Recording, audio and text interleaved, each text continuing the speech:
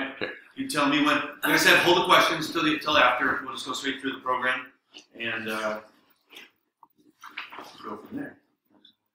As soon as Tim gives me the thumbs up, we will start.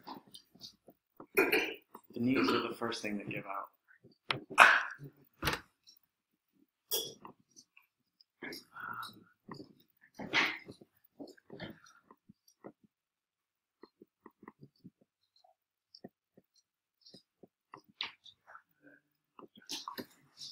Interest is like, come on, something, give me something.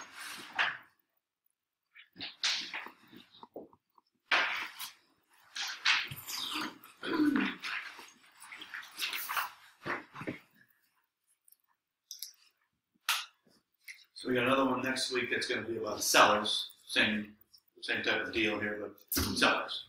Okay, so hopefully this will kind of get you through the process and probably the best way. Well, hopefully, one good way to do things.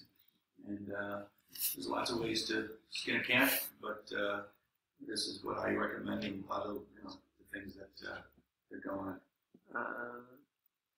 Come on. We're recording anyway, so I don't know if it's the internet or what.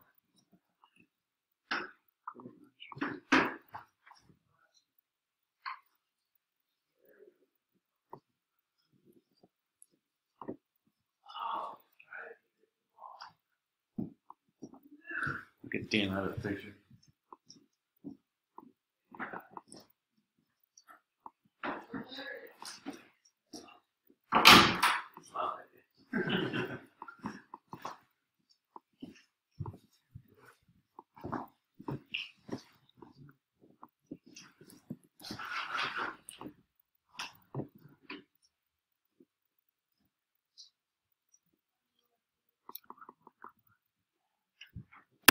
All right, you can start. I can play with it. Okay. All right, this will be handling a client from A to Z, buyers. Okay. I'm Rick Williams, managing broker at Kale. And we're going to go over this, from the beginning to end, and the manner. There is not only one way to do it, but this is a way that I recommend. I'll give you a couple different examples of the way, but this is just one way to go through the process from beginning to end. Writing the initial offer, okay? You have a client, and they want to write an offer. That's the first step, okay? You've gone through, they want to write this offer. I suggest you utilize the 7.0 contract. You do not have to. There's nothing mandated that says there are other contracts that are newly redone as well. There's a condo contract in car. There are other ones, okay? Don't use the 6.1 though, okay? That one is now outdated. It is the 7.0 that would be the preferred one. When I say you can use others, I mean others that are now, they've all been updated actually. So there's about 3 or 4 different contracts. But the 7.0 is the most common. It's the 13-page that gives you, it answers all the questions, checks all the boxes. So let's put it that way. It's probably the best because of that. Okay, and it doesn't leave things to the imagination. The other forms, which are only 3 or 4 pages, just leaves out information that I think is imperative to the deal. All right. Fill in all the information on the offer, including the mortgage lender and the attorney information with contact information if it is known at this time. Be certain to fill in the listing agent information in full before emailing the contract. This is of the utmost importance because this is where the lender orders the appraisal from. Remember, when you're on the buy side, obviously you're filling in your information, clearly, or it autofills for you because, Dotloop will do that, okay? But it will also autofill the other side if you did it right. If you actually search it and find it, it autofills the listing side, so you don't even have to. This is why I recommend highly that you learn how to use Dotloop, and if you use it correctly, your job is significantly easier. Instead of filling out information, which many, having that I go over every single contract that you guys put together, I see so many that are erroneously done. And the problem is not being filled out more than anything else. When I say erroneous, they're just not complete. Okay? And a lot of that is the listing information, the other agent. Okay, and that would simply be remedied by just using DocLoop the proper way. Okay. Now the other reason, as I said right in the second bullet point there, is that when the lender gets this contract, you have to understand what happens and how this process works, and that's what this class is all about. It goes to the lender goes, okay, we need to order the appraisal. Everyone knows that the listing agent has the keys, right? Okay, not the buyer. And who wrote the contract? The buyer agent did, okay? Buyer agents, like I said, don't oftentimes, they miss putting in listing information. Well, then what do? What does that lender do? They order the appraisal and only put the buyer agent on there because they're not going to sit there and call, figure out who's the listing agent and this, that. They don't have time for that. They're simply ordering an appraisal with the only name that they have. And if they have the wrong one, which is the buying agent, okay, because that's going to be on there, I hope. I hope both aren't blank. I haven't seen that too often. But I have seen it, by the way. Okay? Yeah, which means, in my opinion, you should get paid. Okay? In my opinion, either should the other one. Because if you're that negligent, why should you get paid? You're not even under contract. Let's just take this in depth to the end. If you've sat there and put this in front of a judge, and there was a case, why would you get paid? You don't even appear on the contract. Okay? I feel like doing that sometimes when I see these with you guys, not you, not anyone necessarily in this class. But I feel like doing that. Like, why should we pay them? They didn't even think enough to put their own name on the contract. That constitutes payment. Okay? That's how you get paid. That's what the MLS is the contract that binds us all.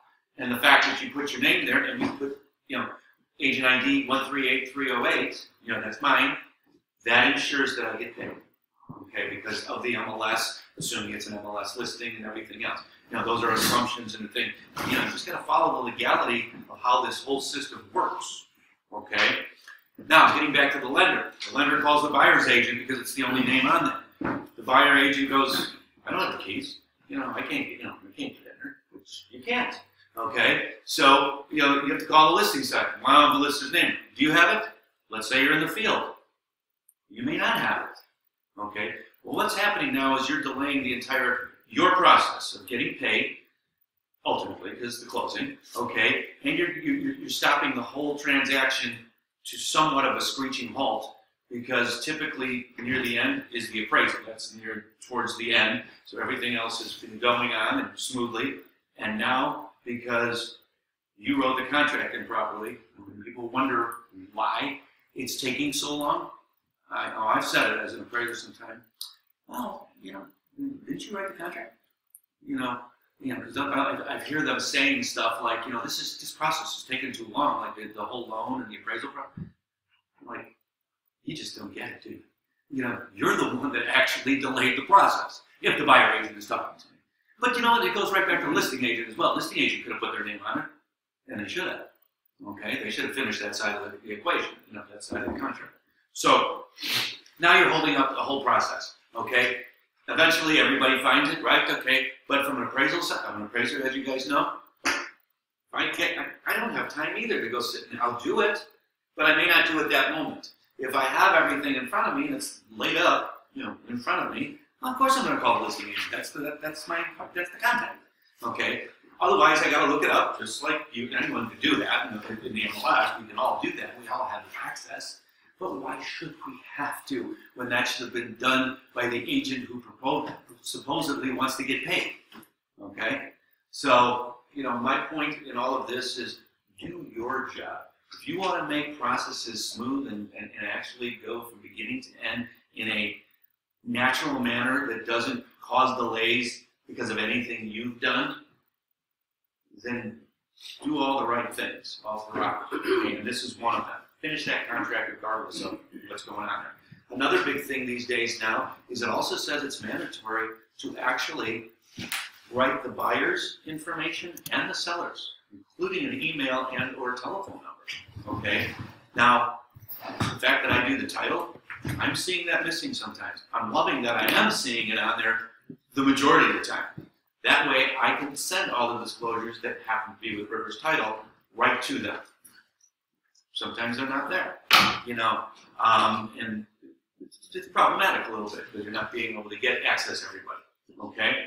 Next step of this is locate the disclosures within the listing in the MLS. If they are provided, they're under additional information. You know, all of you know how to get, you know, and just a rhetorical question here, to get disclosures on a listing, you click the additional on the upper right, additional information there.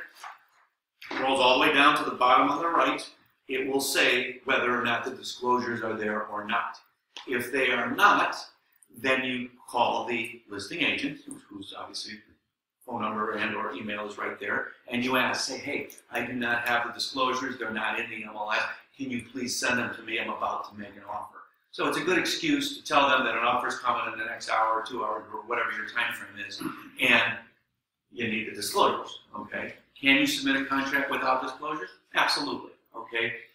Is it better when you do it with it? Yes, okay, it's a complete contract. So that's where you look for it first. If you do not find, now you know, look educated. Look first, okay? Seem educated, I should say. Look first, see if it's there. Not there, now you call the agent. You know, it's somewhat embarrassing, or it should be to you, if you call and they go, it's right on the listing. And so all you gotta do is go down. You should know that, is what I'm getting at. Okay? So, this. If they're not providing the listing, proceed to call the listing broker and request all the disclosures necessary as we just stated. Make sure that you have all the docs necessary to submit a proper offer. This includes the contract, the 7.0 contract to purchase, all disclosures that are necessary. Okay, when I say all disclosures, just so you know, even if the other side didn't do something, it's still your responsibility as the buyer agent, this is what we're talking about here, to represent your client in the best manner, and that means to get the right disclosure because you're protecting your client. All we care about, and IDFPR cares about, is that we're doing the best job for our client. And right now, today, we're talking about buyers. And let's say they're, you know, in there, you get the disclosures, and they have the radon, they have the real property disclosure, and there's no lead. And the thing was built in 1930. Okay, and as we know, anything built before 1978 needs to have, by Illinois law, the lead-based paint disclosure. So even if the seller side did fill it out and didn't send it to you, or it wasn't on the additional, your protection for your client should be, you know, the excuse that, oh, the seller didn't provide it, the listing agent didn't provide it. Not an excuse. It's not an excuse. You're doing your due diligence in protecting your client, and you're hey, I don't have the lead-based paint disclosure. Can you please have your seller fill that out? And I get a lot of the agents, a lot of you guys also, well, isn't that the attorney's job? I'm going to get you off right now and let you know something. Attorneys don't do anything, okay? Let me just lay it right out there. If you think an attorney is going to do anything when it comes to this, you want to know what an attorney does on a transaction in real estate? The only thing that they do, they check like 3 blanks, the pertinent issues, and they'll write a letter back and forth to fire off, okay? $500 doesn't move their, they could care less. That's all they're making, $500, $600, $700. That is not something. And then I'm speaking about 98% of them, okay? They don't check the whole contract. They don't do all the things, because I hear that all the time. Isn't that their job? I'm not saying it's not their job. I'm telling you what they do, okay? So it is your responsibility. You are held to a higher level. You have to be everything in the transaction. If you want to be a good broker, you're the attorney to tell us not to practice law. I say, forget about that. I don't mean go practicing law, but I mean know the law. And know what you need, know what your client is supposed to have, and that protects you as an agent, because you should know all this stuff, and your client. You're better than that. You're better than the attorney. You're the best broker out there. And every other part of this, aspect of this transaction, from the lender, every side of it, you should know every little piece of this transaction and how to be better than even them doing their own little piece. You know more than they do. You should. Okay? And at first you don't, pretend you do. Okay? Or ask me. And I will tell you what to do and how to do it. But in this first case here, we're talking about check your client. Go get that lead-based paint. If for whatever reason it's not there, We get it a lot. And then Rob will say, hey, we're missing this. Go get it. I know the lender, the seller didn't fill it out. We get that. Okay? Well, now protect your client. Okay? Do your job. Okay? Also provide, the disclosures are all in there, so this is a complete offer would be the contract, preferably the 7.0, all disclosures that are necessary to it, and then if it's cash, it'll be proof of funds. Okay? Remember, the only way that they know that you have the money is the proof that it's in the bank. If it's a $200,000 deal, they'll need something that says $200,000 or more is in the lending institution. You send that along with the offer. If it's a finance transaction, meaning that there's going to be a loan involved, okay, you need the minimum of pre-approval, that says that they are approved up to whatever the dollar amount is. If we're talking about $200,000, they're approved to $200,000, and therefore they can afford this property. And then it has, of course, the lending institution, and all of that stuff should be written on your contract anyway. Okay. In addition to this letter that goes along, so the complete offer will have contract, all disclosures, and then any either proof of funds or proof that they can get the money, if you will. Okay. In our system, which is .loop, make sure to share. This is when you share. If you fill in all the information, then first all you really need at this point is your buyer, is your buyer, because hopefully you shared with them to get all the signatures.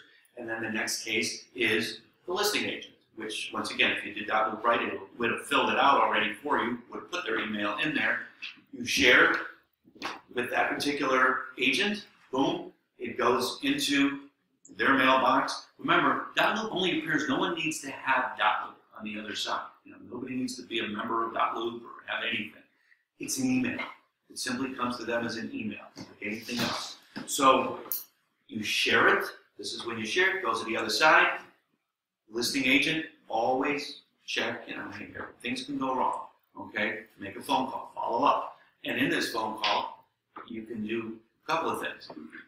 Did you receive my offer? Is the first thing. Give it more than 1 second. Just did it, don't call them 20 seconds later, okay? Wait a half hour, maybe an hour.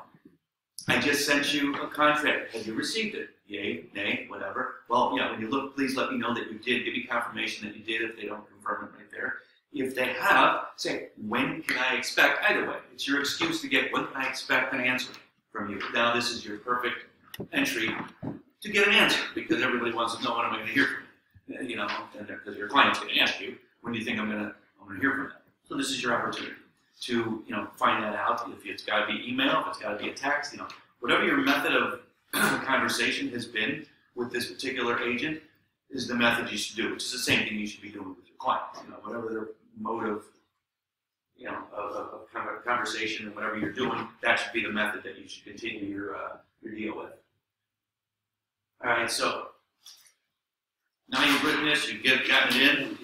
Typically, this is done via phone call, text, or email, and 2 of the 3 methods for confirmation purposes. There are some brokers that require each alteration. So let's say they received your offer. You offer $250,000.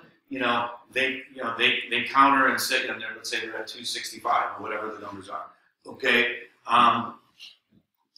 If you go by the book, everything should be in writing back and forth, okay?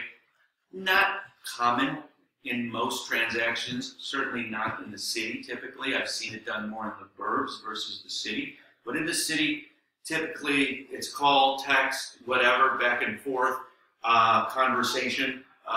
It should be somewhere written, that would be best, whether that be an email or text or something. So it's not just verbal, okay? Because let's say you offer 250, they're at 265, they counter at 260, okay? Somewhere, somehow, this should be written somewhere in an email or text, like I said, okay? When you get to, can we see it? Well, okay, you can do that. Anytime you make an alteration, remember, you just need an initial, whatever you alter, okay? So if it goes up from 250 to 260, or whatever, they said 260, now you're gonna go up to 255, you have to now make the alteration, whether that be in .loop or however you're doing it, cross out. And then you need an initial by your buyer, in this case, to initiate the change that has now occurred to a contract. Okay? So anything that a contract that alters, it's got to be signed. You don't have to re-sign the whole everything else. Nothing else changed. Meaning, the usual suspects that will change are typically price, that's a biggie. Okay, closing date could change. And or sometimes, money down, earnest money, initial earnest money. So, the usual blanks, it's only 3 to 5 different blanks that'll probably change. And when they do, they need to be initialed and or something needs to be altered. You can do that. A lot of that, once again, can be done over the phone.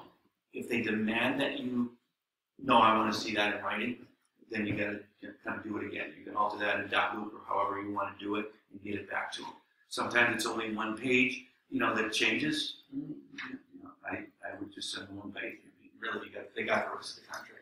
Whatever they want. Most of the time, like I said, it can be done over the phone. Then when you get a final, okay, when the contract is finalized by both parties, you do a final share. So now you can alter everything. And let's say you've agreed on terms. You're at 260 or 259. You come to 259. The closing date slightly altered to whatever date you guys have agreed upon. And then there was a little bit of earnest money that changed. You said 500. They went to 1,500. And then after 2 days, or after AI period, it's going to go to $500 or something like that. So all these things altered. You alter the contract, you redo it, you have them re-sign it. .loop is easy from the standpoint of just do a new one, okay? Because it's literally, when they get it on the share side, it's just, that's all it is. It's 13 clicks, okay? There's nothing to it. If you know how to use .loop properly, it's literally 15 seconds on their end. Okay, I don't care if you change it. When I did my first deals here, and I changed the listing, numerous times, I had my client sign that contract conservatively 17 times. Okay, he was a friend of mine. Yeah, okay, which was good. So, excuse me. I don't know. It's a new system to me. I said, just keep signing whatever I said. Okay, so don't even be embarrassed. Okay, if it's a new system, it's okay. Okay, I don't think he felt I was incompetent or anything like that. He knows I was not Mr. Technology. It was brand new to me. I literally just got here. Whatever. It's okay.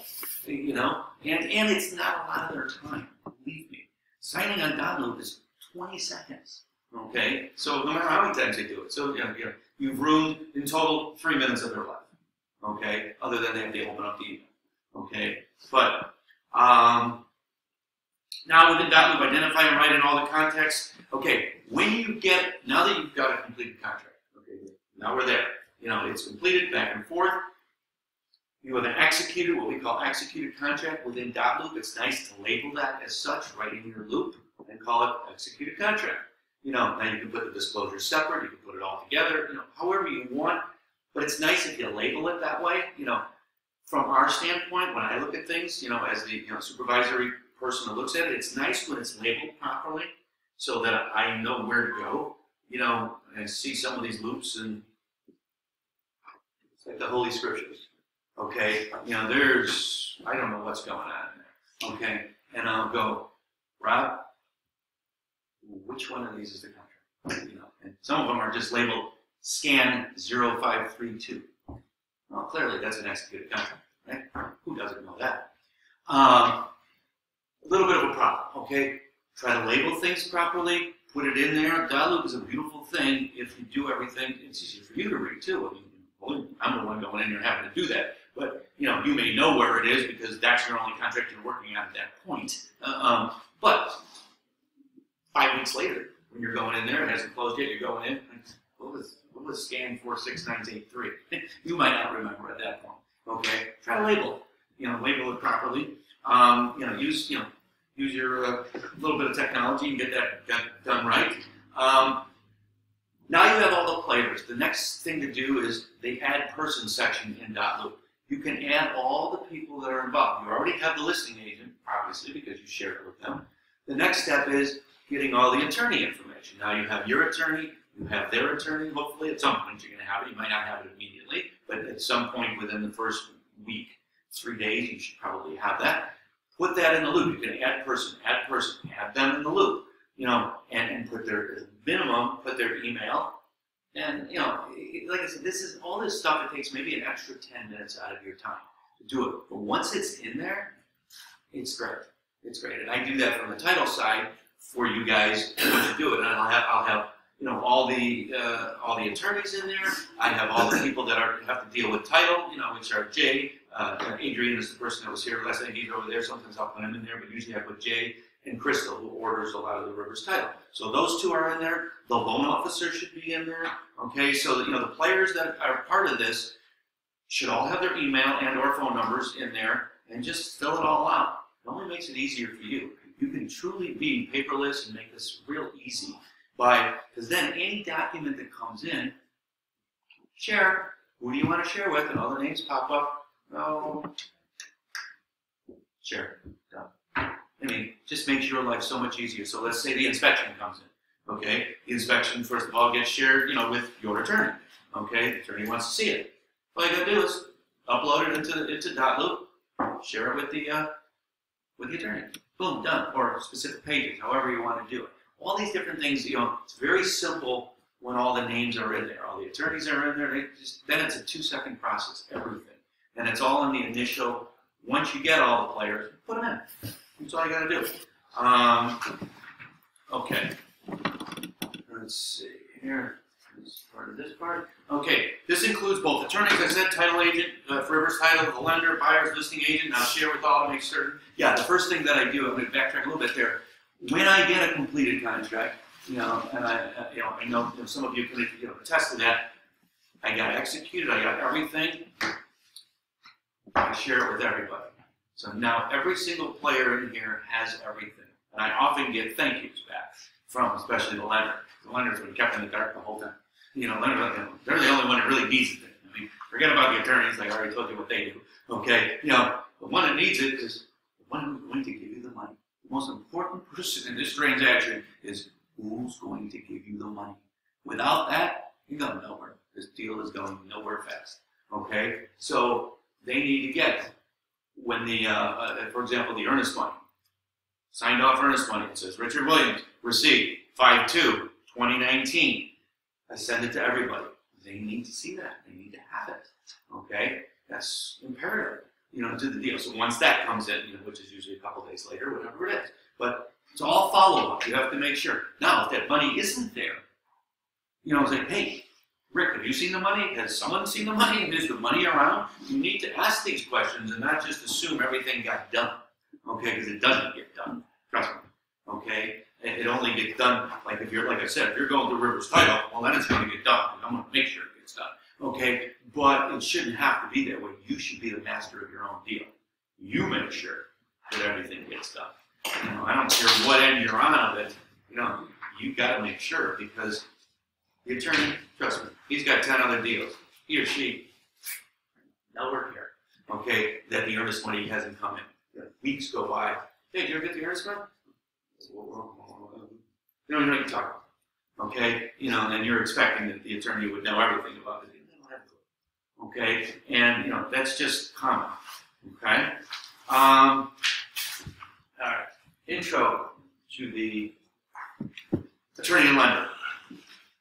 As the buyer's agent, the first thing that you should be doing, introduce yourself via phone call to the buyer's attorney and his or her lender. Communicate that you are their real estate broker in this transaction, and you'd like to be CC'd and any and all communication regarding your client. Okay? It's only right. You should know everything. You represent your client. There's nothing that you should know in here. Any lender will say, absolutely, they respect you like you wouldn't believe when you do that, because you know what? Less than 50% of them do that. And they're like, I'm sure, appalled by that. It's like, what kind of broker is this? I mean, this is your deal. You want to get paid? Then shit happens. Okay? The attorney. Some attorneys don't really like brokers. But you know what the ones they do like? The ones that actually know what the heck they're doing and do something like I just said. Introduce yourself to them. Hey, I'm the broker here. Take charge. This is what's going on. Okay? I want to be CC'd in. Even if you don't know what you're doing, pretend like you do. Okay? Fake it till you make it. Let them know that you're there to help facilitate the transaction. This is why you're making the call. Not just, hey, I'm just going to be a pain in your butt the rest of this transaction. No. What do you need me to do? How can I help? Okay? You know, what documents do you want me to get? Is there anything I can help you with? Okay? And that goes a long way. There are oftentimes when they can't get a doc, you know, things get hung up, processes get hung up by lenders. Oftentimes they can't get the employment. They have to prove employment. There's umpteen things that lenders have to do. And when those lenders don't get it, you know what happens? It just sits there. Okay? So if you, as the buyer broker, is not calling every once in a while to find out how is the transaction going, I've done this before. I've gone to the people's place of employment and found that it was sitting on Joe's desk and it needed to be on Harry's desk. I've literally gone to these places, I don't care what the company was, and said, hey, my client is trying to get a loan. Where is it? Where's your HR department? You know, you've got to be a little smarter than, just figure out the process at a company. I mean, just think about it. It's not that hard, okay? If it's a small company, it's got to get to the president eventually. Okay, he's been out of town for 2 weeks. He or she hasn't signed it, okay? Figure out another way. Say, hey, is he going to find his secretary? You got to think this whole thing out. If you want to get paid, figure out the process in every part of this deal and figure out how to fix it, okay? Because it doesn't fix itself, okay? It doesn't. It just sits. It sits until somebody does something, and people don't do anything. Like lenders they're not going to call that employment place every day. They're not. They'll wait 2 or 3 days. They don't hear anything. Then it sits there again. Then they call another 2 or 3 days. And your entire loan is being held up by somebody who's out of town in the Bahamas because he or she didn't sign the fact that this person worked there. It happens all day, every day. Okay, you need to understand that. So you can fix stuff, but you have to find out what's wrong. You can't fix it if you don't know what's happening. Okay? So these are the questions that you ask the lender, and they will tell you, the loan processor will tell you, well, I sent out the application, for verification of employment. I don't have it back yet. How long has it been there? Oh, over a week. Really? Okay. That tells you something. Maybe you can go help. I'm looking for the HOA docs. It's a condo. I don't have that. Talk to over there. Nobody seems to be getting back to me. There's something you can do. Okay? Find a way to facilitate and find yourself to be useful. Okay? All right. So you're going through this process. Okay? You've initially set up everything. You've got everything going. Now, the next step is usually the inspection. Okay? Within this 5-day AI period, you got an inspection coming.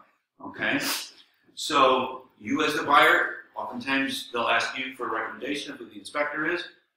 Great. If you supplied it, if you're not, they have their own, whatever the case may be. You as the buyer agent need to be there. That's one of the most important things of the entire transaction. Remember, you're their agent. They need you. So be there. Okay? Identify the inspector. It should be done within the 5 business days. That's what it says it on the contract, 5 business days. Okay? So that's the AI period. So you try to get it done on day 2 or 3 so that if there are any issues, by day 4 you figure it out, and day 5 you ask for whatever you're going to ask for, or everything's okay. But that's the way it works. Like I said, always attend the inspection with your client. This is your chance to truly bond with your client in regards to this home, or condo, whatever it is, and to really learn from a good inspector about homes and all the inner workings concerning this home. Okay? It's a way to learn. That's how I learn stuff. I've told people many times, I don't know how to do anything. I can't fix, I can't open and close a drawer. Okay? Not too good with stuff. Do I know how to do everything? There's nothing I don't know how to do. I can build a house from my head. I can't physically do it because I have watched hundreds of homes go up from beginning to end. And I ask questions all throughout, all my, as an appraiser and as a broker. This is what I've done. Okay, so I know the different steps. I know what, no costs, because I'll sit there and I'll ask. These are all the questions that you can learn. This is what makes you a better broker than the next person. You want to know what differentiates you from others. That's it. Stuff like that. Stuff that other brokers don't know. They don't even think about asking. Okay? Later in the evening or the following day, make sure that you receive a copy of the report. Generally, the inspector will give you that.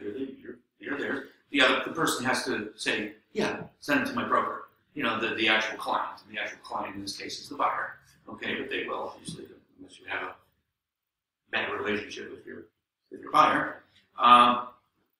Talk about it with the client. Okay, normally there's one page of issues. You know, it's normally like 50, 60, 70 pages of stuff.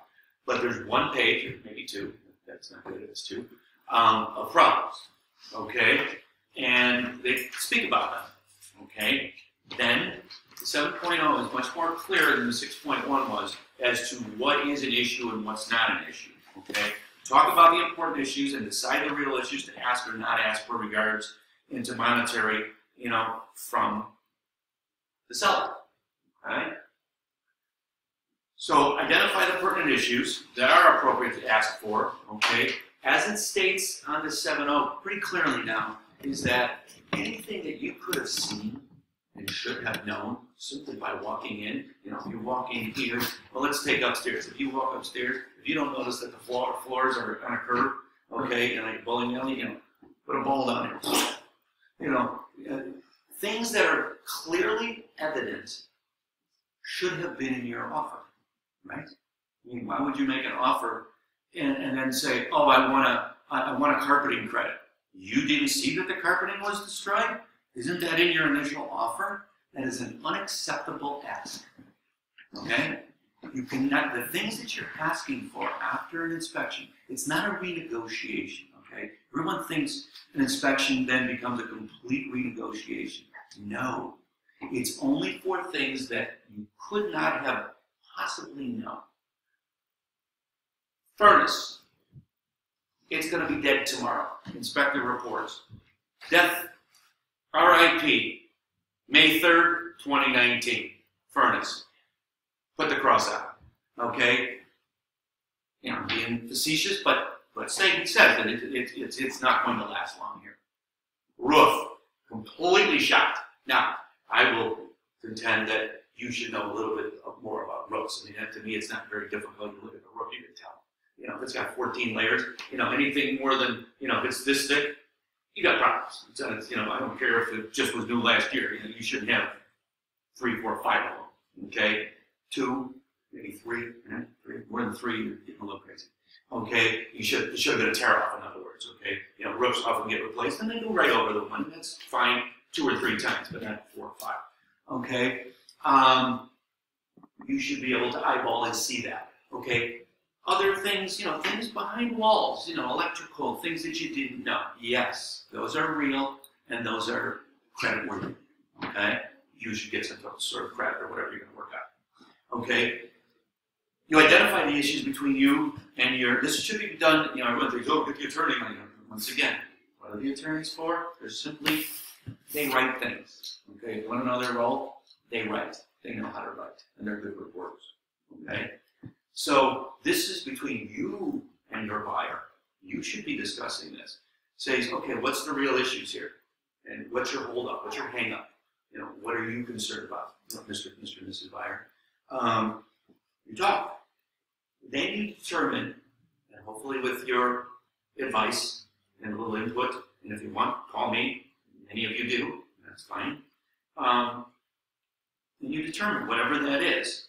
Now, it's very common to ask for a little bit more than you think, because, yes, then it becomes a negotiation of sorts, okay? Let's say you think there's $3,000 worth of stuff wrong, okay? Probably ask for $35,000, okay? Now, be able to justify cost, because if anybody actually questions you, you know, you should be able to know that, well, we're asking, you know, don't just say arbitrarily $3,500, okay? You should know what that's for. You know, cost about $1,000 to do this, $15 to do that, and another $500 for this. There's your $3,000. Okay? It shouldn't just be an arbitrary number. Okay? So once again, if you need, just call me. A lot of the stuff, I mean, I learned looking at Home Depot. I look at costs all the time. Okay? And then it's double it. Insulation is always double. If you just, for best rule of thumb.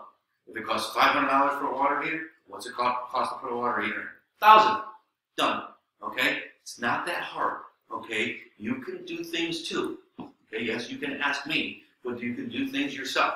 None of this is rocket science. Okay? Talk to people. You can find out. Have the client inform his or her attorney of the dollar amount and formally write it up during the AI period. Once again, this is important. We just had one of our brokers, I got a call the other night.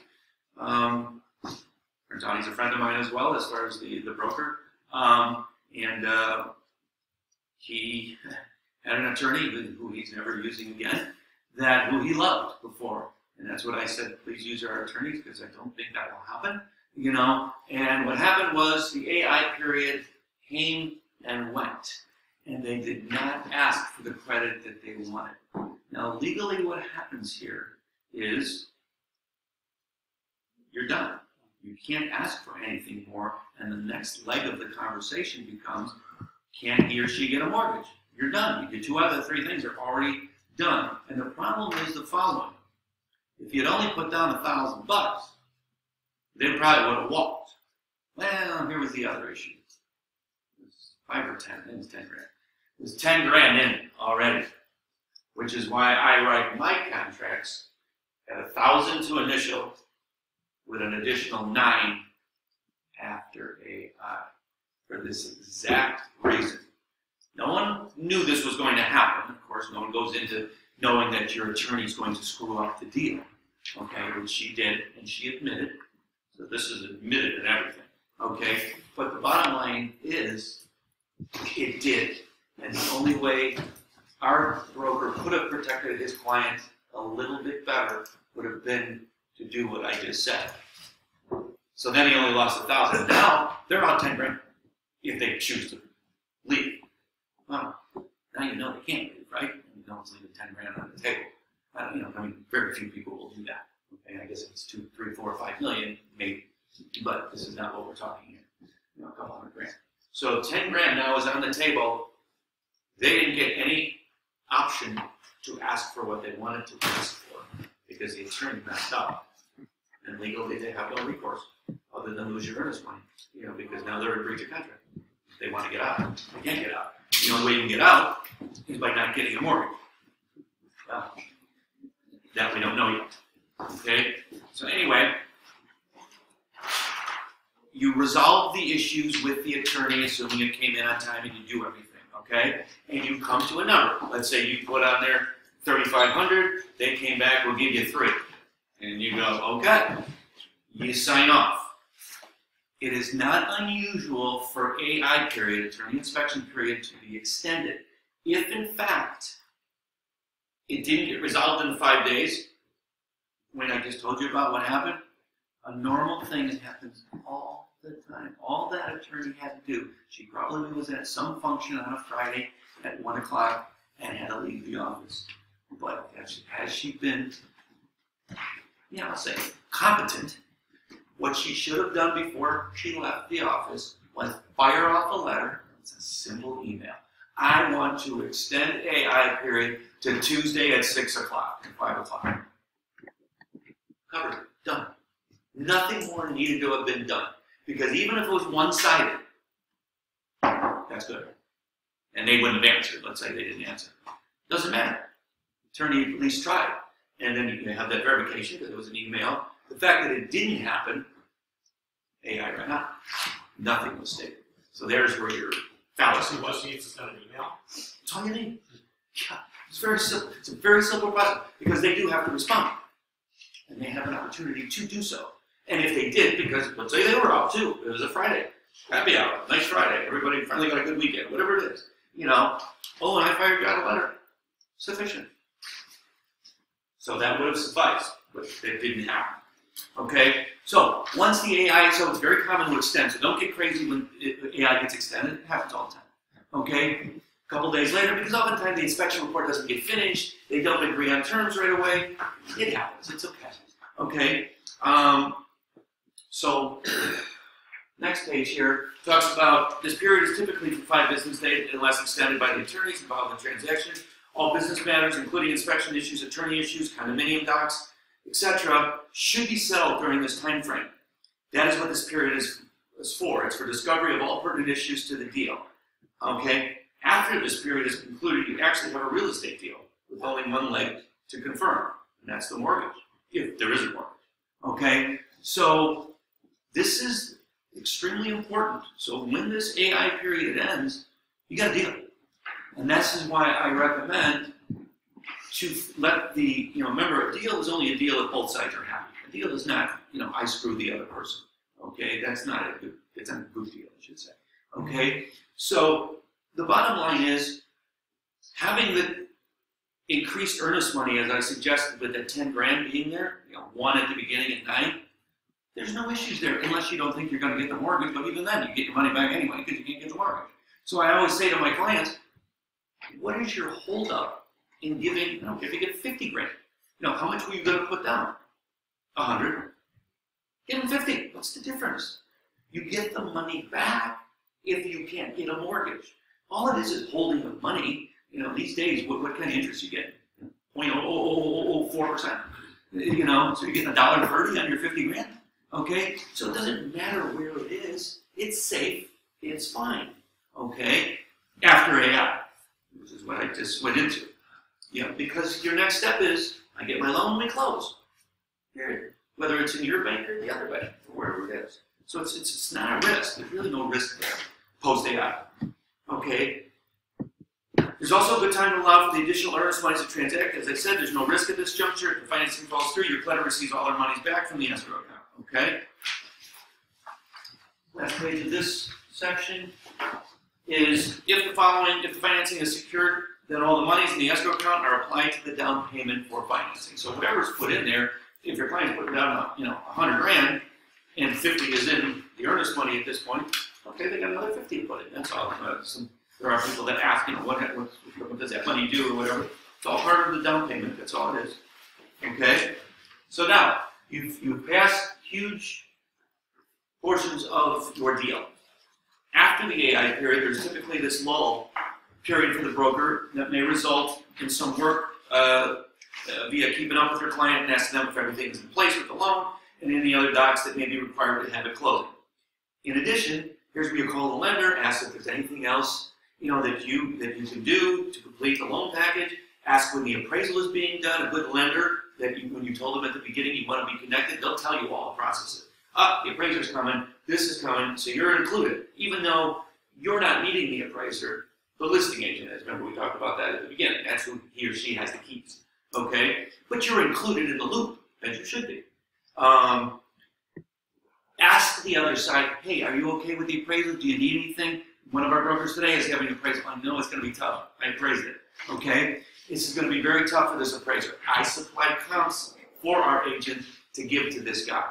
Okay? Because this is not going to be an easy one. Okay? It's going to be very, very difficult. I know that. Okay? Complete any work required to get condominium docs to the buyer. Condos are a little different animal. It's very uncommon in that 5-day period that everybody got all their docs, condo stuff and all that. Very rarely happens, even though it should. Okay? Because I've seen deals get near the close or at close. Hey, did anybody read the condo decks? And then it says, can't have renters. Oh, I was buying this as an investment property. Oh, I don't want to close. Oh, too late. Okay, this is why this stuff should have been done in AI. Okay, so happened, seen it. Okay, a lot of stuff goes down here. Also in here, call, email the attorney, ask if there's anything they need to complete the file prior to closing. A lot of times, they don't have the time to go do their job. Okay, so you know what? I don't care. But ask me, and that's why I tell everybody at the beginning, if there's anything you need done, please ask me. I will have it to you in 24 hours. Because I will. It doesn't matter what they ask. It doesn't matter. I'll fly to another state if I have to get what they need. I can't. My wife works for United Airlines. Okay, so I don't care what they ask. I will get it done. Because all this stuff is holding up the loan, holding up the attorney process. Something is happening, if in fact it is, in which oftentimes it is, and you can help oftentimes. So Find out. Call your client. Let them know that the attorney will be getting the figures to them about a week to a few days prior to closing so that they know what the amount of money to bring to closing. Because this is always their question. How much do I bring? What am I doing? Where am I? Who am I? Where's Waldo? They have all these questions. A good broker is addressing all these issues all throughout this. This is, like I said, this is a lull period kind of from AI period to the end, okay? But there's things that need to be done. Get them ready for what's going to happen. Tell your client to go to the bank and have a cashier's check made out to the clients to their name, okay? They can write it to themselves. If there's an overage, the check will be immediately refunded at closing via a check from the title company. If they're short, it's a bit of a problem, they'll be able to write a personal check for up to $1,000. I've seen it extended beyond that, but usually $1,000. You can write above in a personal check, okay? Also, closing instructions here. About a week prior to the actual closing date, an actual formulated closing time and date is sent out to all parties involved with the transaction. Okay, so you should get that kind of email. Hey, we're closing, Tuesday, 5 o'clock at, so-and-so location. Okay, now everybody confirms. As the buyer's agent, I believe it's imperative to be at the closing for your client. Once again, to me, it's kind of like the inspection. This is a lot of times, if it's their first property or whatever, it's a big deal. It's the last time you'll be together, and a very important time for them to show you, the conviction that you have, to your clients. Okay. At this juncture, you can also formulate a plan as to what type of closing gift you'll be able to getting for your client. It's my recommendation to give a 5 to 10% of your commission to the proceeds of the closing gift. A lot of people, I'm reading this more and more as a great thing. You can do things, one of the coolest things, if you want to promote yourself and also give them a gift, throw a dinner party, okay? Greatest thing ever, okay? Throw a dinner party at their place, okay? And you provide all the food and do everything. A lot of people, this has become more and more common.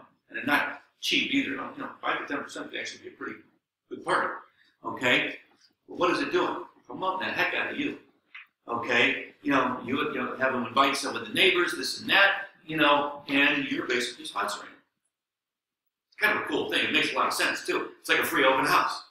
It's their house. You're providing this kind of a closing gift. And you can get something small, too, besides that. But now you're throwing them a pretty big party, okay? And you're promoting yourself. I just sold them this house. I did this. It's kind of a cool way to look at this, okay? Make arrangements with the listing agent concerning how to get the keys to the closing, okay? Just figure out how it's going to happen. If it's in a key box, can I just pick up the key, take it to the closing? You never give that key to the buyer until its deal is done. Okay? Never, ever, ever, ever. Okay? And I mean closed, paper signed, and congratulations, you own the house. Then you give keys. Okay? One step that before closing is the final walkthrough that we put in here. About a week before the actual closing date, we set up a final walkthrough. What you're doing in a final walkthrough is making sure that the property appears the way it's supposed to be. If there were any type of things that they were supposed to repair, if that was in the AI period that you discussed, they should be repaired.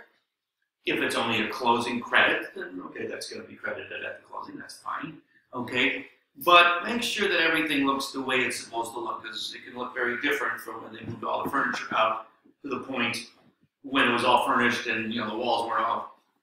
The guy moved the furniture and boom, he cracked the wall, cracked a hole right through the wall, or God knows what can happen. There's a lot of weird things that can happen on a move up. So this is your time. If there is an issue, I do final walkthroughs about an hour or two before closing, and or the night before if we got like a 9 or a 10 o'clock closing. Okay. The latest you can right before closing, for the reason of this. Something could happen. Anything could happen. And you want to make sure that you see it. I've been to closings, or I've been to the final walkthrough, and they said the disposal, they were going to fix it. They didn't fix it. I get to the closing, and I go, whoa. Well, actually, I called the agent right away after we did it like 6, 7 o'clock that night before the closing, morning closing. And I said, whoa, you didn't, it's not fixed. Oh, okay. I said, well, that'll be, $500. It costs like $350, $500. He goes, okay, good. Well, here's the problem. Had I not gone to the closing, nobody knows about this. Do you think the listing agent was going to speak up? I don't think so. Okay, because she was. Okay, and she didn't. I got there, and I go, hey, remember, all the paperwork's pretty much done. Okay, and they did it without this $500 credit, which now is going to be a part of the deal. Okay, and I said, hey, did everyone take in place the $500? Huh? What are you talking about? Okay, well, I told her what to talk about. She happened to be there. I hadn't met her before. And she goes, oh, yeah. The attorney was like, what are you talking about? The other attorney. He was just speaking. But the listing agent goes, no, he's right. We didn't fix the disposal. Boom. They had to redo all the paperwork. But you just saved your client $500. Okay? That's why you go to the closing. My contention is it would have closed and nobody would have mentioned it. Okay. My client's a pretty sharp dude. He is an accountant. I don't know would he have mentioned it or not. You know what I mean? If he was left to his own devices and on his own, I'm not sure that would happen. Okay? So, once again, important to be there. At closing, you should be there, introduce yourself to the closer, the attorneys, and the seller. If you have not met, it's important to know all the players. Listen intently at the closing. Make sure that everything is proceeding exactly as it should. It's not your job to sit there and talk and jibber jabber, but what it is, listen, you can learn a lot of stuff. Impart a bit of knowledge if appropriate to the banter that is going on within at the closing. Okay. Calculate your commission due. It's the first time that I even consider. Usually it's the day before, but to be honest, I never look at commission. It is irrelevant to a deal. You should be representing your client. That's it. And then when it comes time, what am I going to make? That's the only time you should start really calculate. And I can honestly say that is what I do. I know it's not what 95% of the people out there do, but I don't care about my client. I know I'm going to make some money. I don't always know what it is. And then I get pissed off it's 2%. But it's not what you should be looking at, okay? And whether or not you buy or sell that house. Calculate your commission due. Ensure that the check paid to KO Realty is for that amount, okay? That's when you should make sure that it's right, okay? You should be able to calculate that. It's not rocket science. It's pretty easy to figure. Because it'll say 2.5% minus 3.25 or whatever it says. That should be the amount based on the net. If it was 250 grand, 250 grand times 2.5%, minus whatever the fee was on the listing sheet. It says it, whatever it says, that's it. That's the contract. If it's different than that amount, something's wrong. And you need to ask. You don't ask necessarily the title company, isn't it? You can ask the other agent, they don't know. You're probably going to have to ask, the attorney and the attorney, they don't know anything either. Ask the title agent. Okay? So why is this number? Okay, what's wrong with this picture? Something's not right. The only one that really knows is, for example, Rob. Rob does the calculation. So everybody has a Rob. Okay? CB has a Rob. Remax has a Rob. So the only one that knows that answer is that person. So that person is not sitting at the closing, is what I'm getting at. So most of the people there don't really know what's going on. Ensure that you receive a closing statement and a check made out to Kale before leaving that title company. You must have a closing statement, because every brokerage requires two things: the check and the closing statement. Those are the two things. Okay? Closing time. Last part here is hand over the keys to the buyer if they are in possession of them, and congratulate them. Give them their closing gift and remind them that any referral is greatly appreciated at all times. And that's it.